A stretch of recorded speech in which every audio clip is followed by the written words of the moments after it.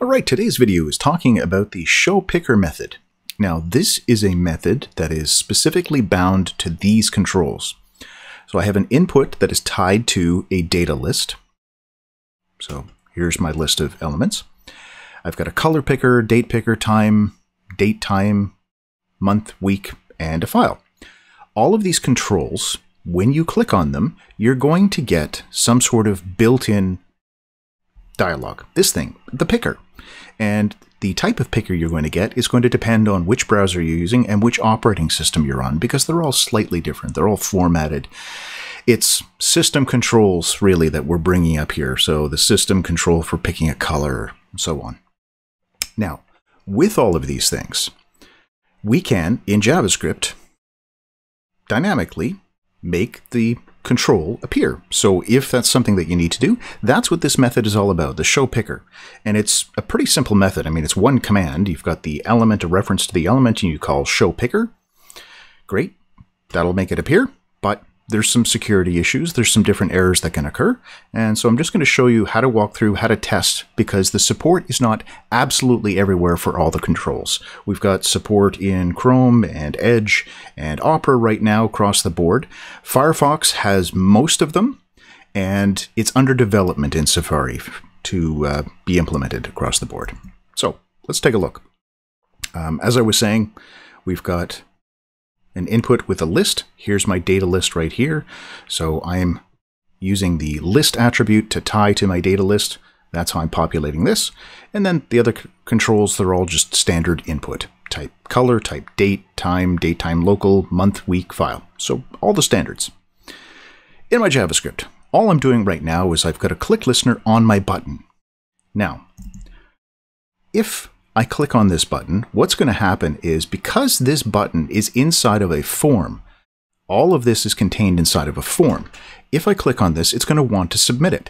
And I can tell that it's going to do that. If I watch in the location bar here, we can see query string was developed with all the contents of the form. So here's all my controls, all their names, and question mark to start the query string, and there's no values for any of them because I haven't picked anything for any of them. So I know that what's happened here is the page has reloaded. I've submitted the form. My console log message was there, but only briefly before the page reloaded. So let's fix that problem first of all. First thing that we're going to do with the click event is use our prevent default. And this is the standard method. Anytime you want to stop an anchor from reloading a page, if you want to stop a form from submitting and reloading a page, this is how we do it. So with that in there, I can now click this as many times as I want, and all it does is write out this message. Great. Now, testing for support. If I want to find out whether or not the browser that I'm currently using uses the showPicker command, we just have to look and see, hey, is there something called showPicker inside of the HTML input element prototype? If that property exists, then I know, yes, it is supported. If not, then no, it's not.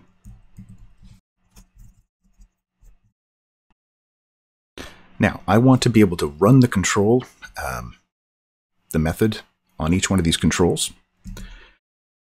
So inside the yes section, this is where I'm going to do it. Now, there is a potential for 3 different types of errors. So I'm going to wrap all of this inside of a try catch. We're going to try to call the showPicker method. Here's the error that I'm going to get, and I'm going to use a switch case statement. I'm going to look at the error object and see what its type property is, and 3 cases here. I'm just going to copy and paste them in. There we are.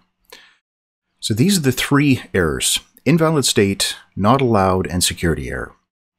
Invalid state means the control itself, the input, the HTML input element, is not in a state that you're allowed to change anything about it. So most likely it's been disabled. Not allowed error.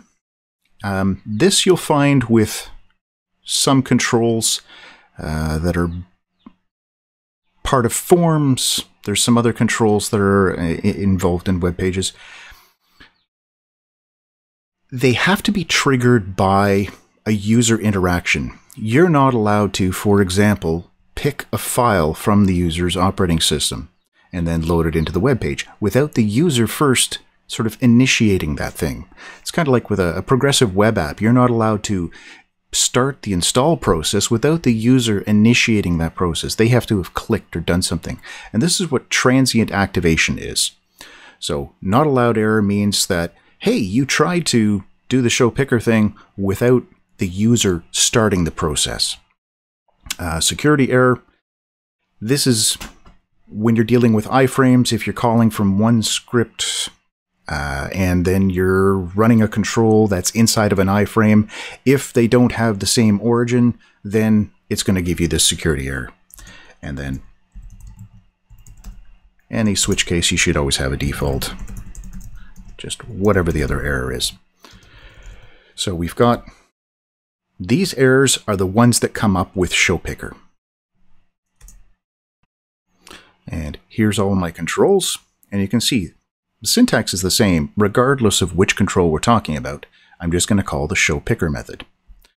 So we'll uncomment this one, save it.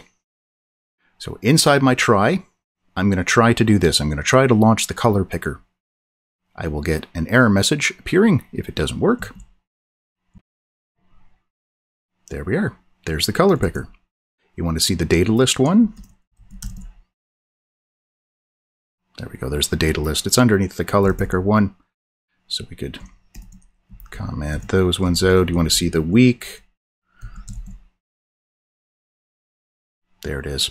So for any control whatsoever that you want, if you want to do multiple ones at the same time, as long as it's triggered by that transient activation, as long as the user has initiated the picking process, you can open up any of the pickers for any of these controls. All right, so if you're looking for a copy of that code, you'll find a link to the code just down in the description. If you have any questions, feel free to leave those in the comments. I'll answer as many as I have time for. And as always, thanks for watching.